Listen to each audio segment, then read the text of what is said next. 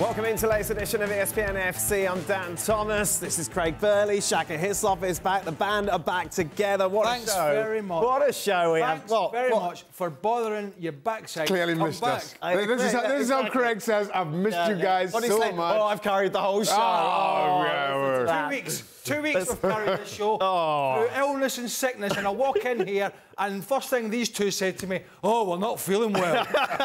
I don't care. Neither do the people at home.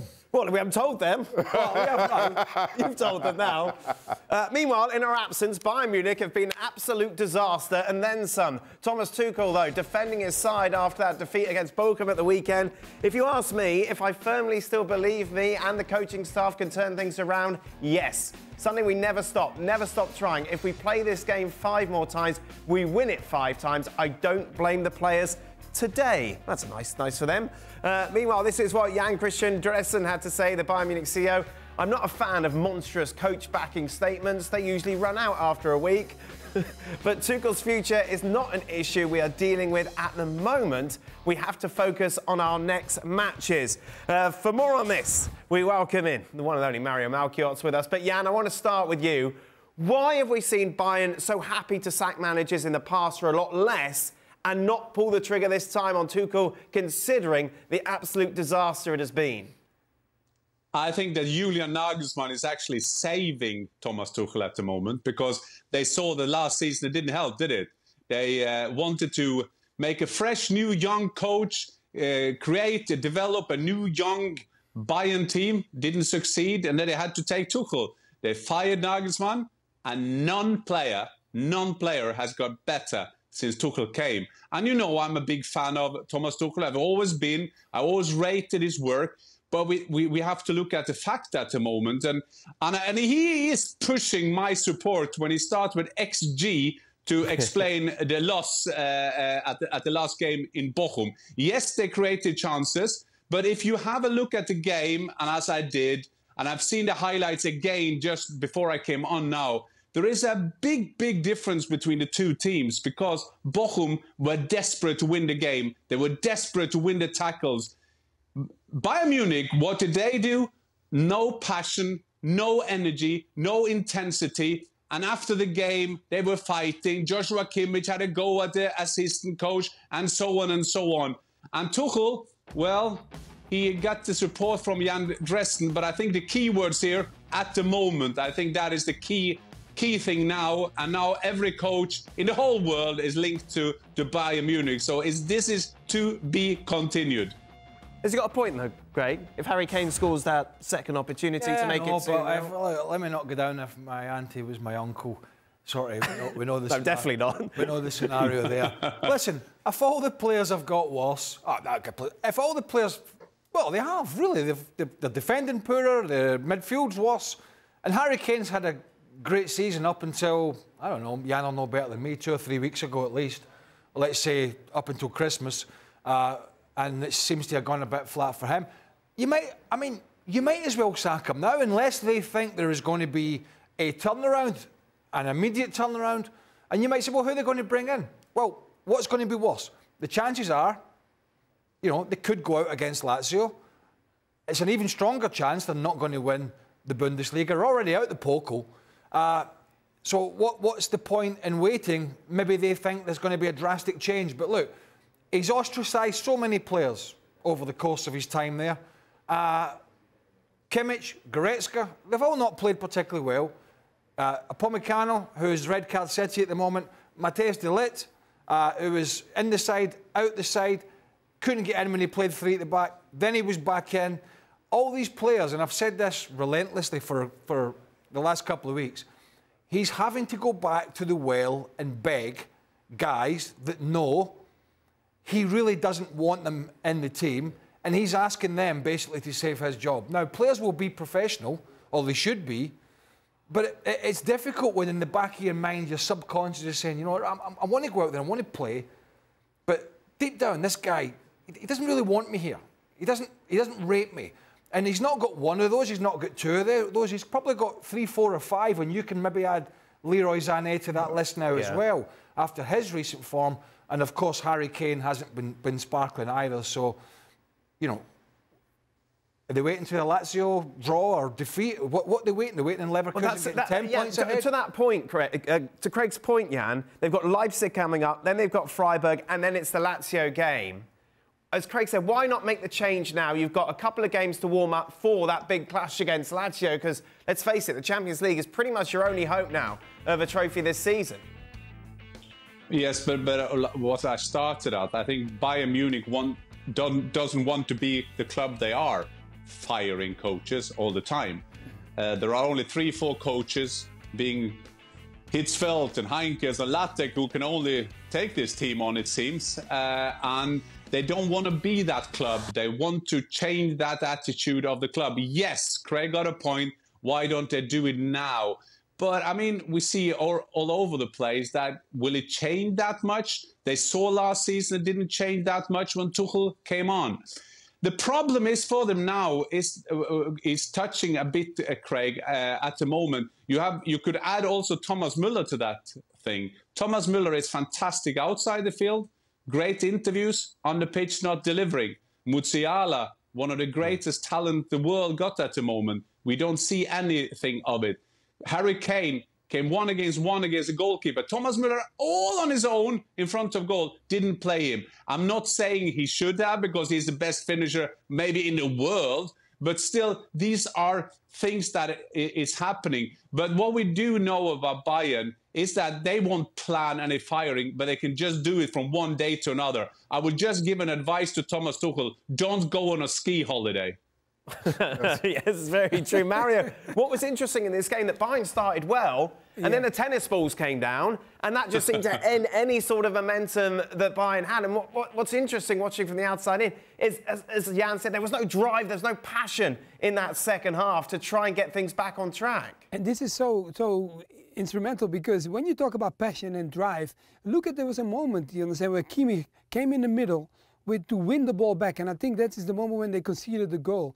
And he had a moment to put his foot in and tackle, and he just jumped out. And I was like, I was watching again, I was like, whoa, you understand, like, this is a moment when you as a midfielder can also show your team what direction you want them to go.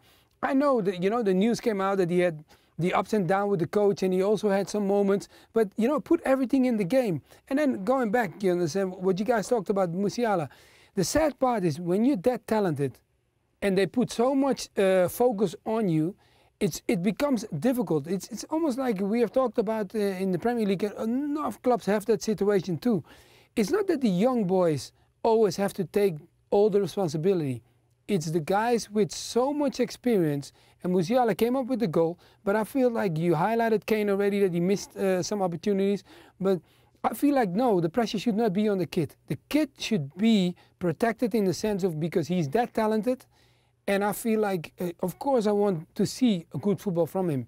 But come on, guys, this is a team. We're talking about Bayern. Eh? This is one of the greatest teams in Germany. I live in Holland for so long, and the only thing I could hear was Bayern, Dortmund, Bayern, Dortmund. So come on, if I'm going to talk about that, they got to fix that situation really quickly, because it's not looking good. Here's the thing. Bayern Munich have dug this hole for themselves. Over the last couple of years, it feels as though the political side of this football club has taken on more prominence than the footballing side of the football club. The sacking of Nagelsmann was politically motivated, and Dortmund came and did all of them a huge favour on the last day. Leverkusen are showing no signs of doing the exact same. So to your question, Dan, the reason Tuchel hasn't been sacked yet is because everybody sitting in those upper boardrooms are desperate for things to turn around. Right. Somehow, anyhow, because it all looks... If things don't, it makes the sacking of Nagelsmann look awful. It makes the hiring of Tuchel look awful. It makes them and the job that they're doing and the decisions that they've made look all the worse for it. Nobody's going to give the kind of favours that Dortmund did last time around. So now, as of right now, I'm not sure what tree those higher-ups are barking up. Because it's just getting worse and worse, and to that point, more and more embarrassing when you hear the post-game comments and all the rhetoric around it. Bayern don't want to be this club now, and they want to be something different, and they don't want to feel embarrassed because they don't want one bad decision after another, and they're not going to do anything now. Potentially. They might, but they might not.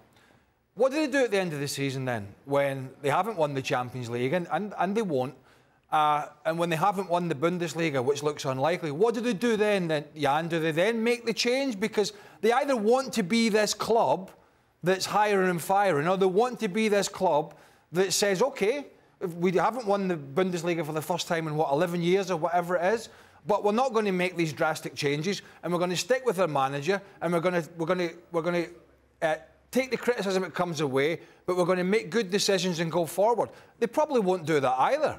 So what one is it? Are they sacking him now, or are they sacking him at the end of the season?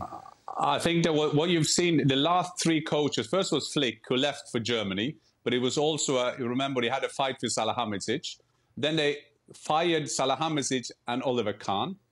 In comes Julian Nagelsmann to build a young empire. He was branded as Alexander the Great, the young king who should make the kingdom of Bayern so calm and developing and everything. And he was fired. Then Tuchel is there and he's in danger of being fired. To Shaka's point, who should do it because they will lose face? I think there is a solution just down the road. Because what they've now done, they're getting a new head of sporting, Max Eberl, as we knew from, or we know from Gladbach and Leipzig.